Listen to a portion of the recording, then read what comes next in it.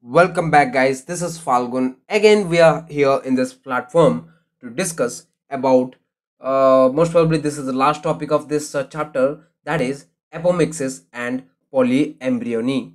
Okay, first of all, let us understand what is apomixis. Well, apomixis is the mechanism to produce seeds, but in this case, seeds are produced without fertilization. That is a main point to be noted. Without fertilization, seeds are produced. But till now, what we have understood that seeds are produced after fertilization, right? After fusion of male and female gamete, after development of embryo and everything, after fertilization, only we have understood till now that after fertilization the seeds are produced. But in this case, it is quite different. See, whenever sexual reproduction occurs, there is genetic variability. Yes, that means offsprings are quite different as compared to the parents. Yes, they are similar but not same. But in this case, as seeds are produced without fertilization, that is the reason why there is the formation of clones occurs. Yes, clones are nothing but these are the individuals which are same as compared to parents.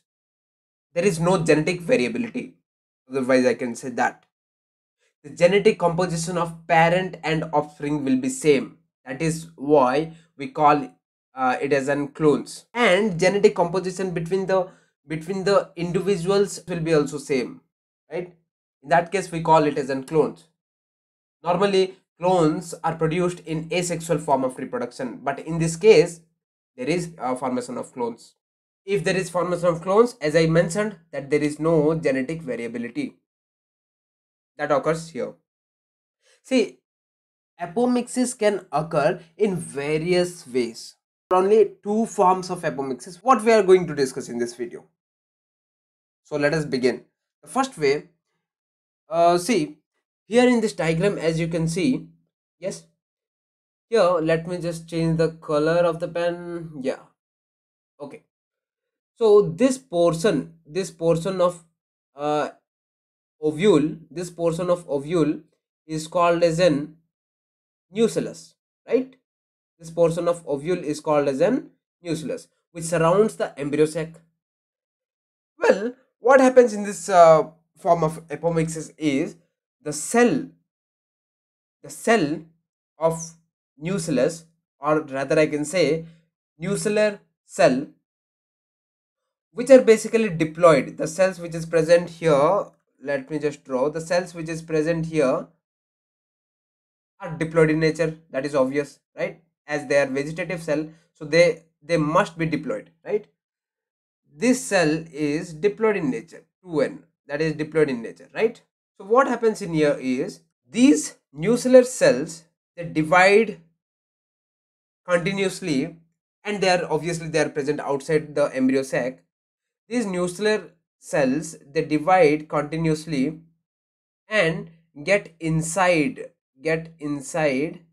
the embryo sac.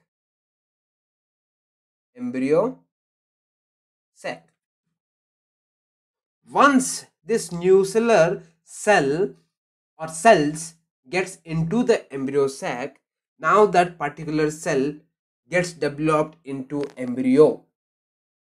So that is what it happens here. So what we have understood from this discussion is embryo is developed from the cell of nucellus. So that is the main point to be noted here. If more than one cell gets into the embryo sac, then it is obvious that there will be formation of more embryo. I mean to say, there will be formation of more than one embryo. That is obvious, right? That is the condition where we call that condition as an polyembryo, as it is mentioned here. Okay, poly means many, embryony means embryo. Polyembryony, altogether we call it as an polyembryony. Okay, basically this polyembryonic condition can be seen particularly in citrus plants and mango as well. Citrus is nothing but lemon, orange, those kind of particular trees, right? So this is the time to discuss about the second form of the apomixis. So what basically happens here? So how embryo is formed? So that is the main question here in the second form of apomixis.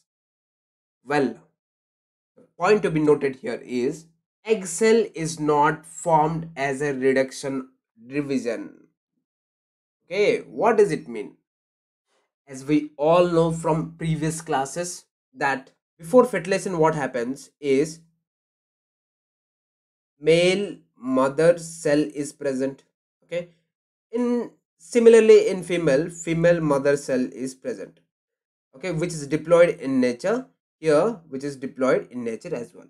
Male mother cell gets divided with the help of meiosis or reductional division.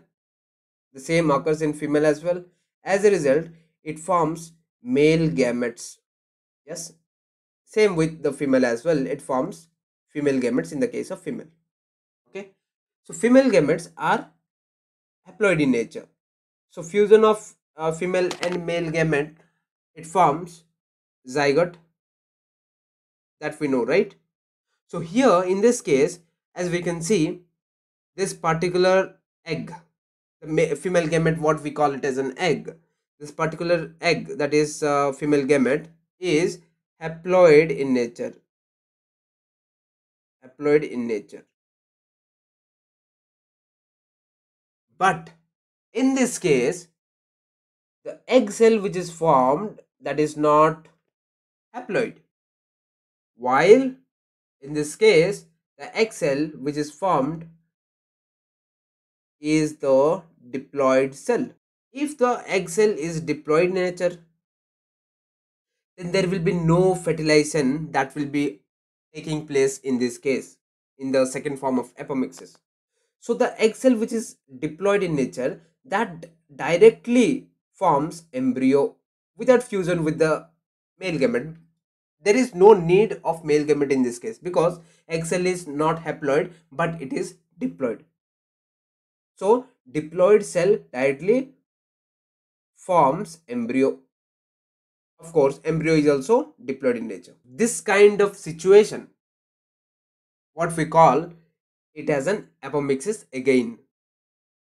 But here in this second form of apomixis, what we have learned is the embryo is formed from the diploid egg or diploid unfertilized egg. I can rather say that. Understood? That diploid unfertilized egg develops into embryo. So that is how the apomixis completes in this case. Okay, we have understood about the two forms of apomixis. Now let us take a look about the benefits of apomixis. Okay, so what are the main benefits that apomixis can offer? So the first and foremost, the main benefit is that clonal reproduction. So what is clonal reproduction? Apomixis helps to produce the clones.